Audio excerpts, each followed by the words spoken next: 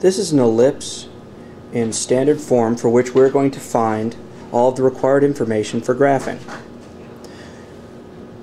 First, we'll find the center. Even though the y is listed first, we're still going to start with the x.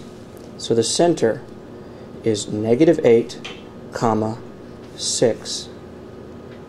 For c, remember with ellipses, it's a squared minus b squared. 9 minus 4 is 5. C is the square root of 5. Since y is the variable that was listed first, when we find the foci, we will be changing the y. -8, 6 plus minus the square root of 5. The semi-major axis, that's simply a. The square root of 9 is 3.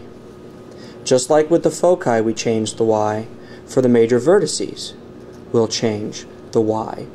6 minus 3 is 3, and we have -8, 6 plus 3, which is 9. For the semi-minor axis, that's the square root of 4, which is 2. This time, since we changed the y up till now, we're going to change the x.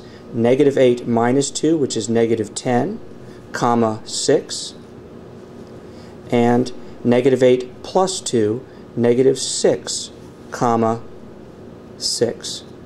And that is all the information that is required to graph this ellipse.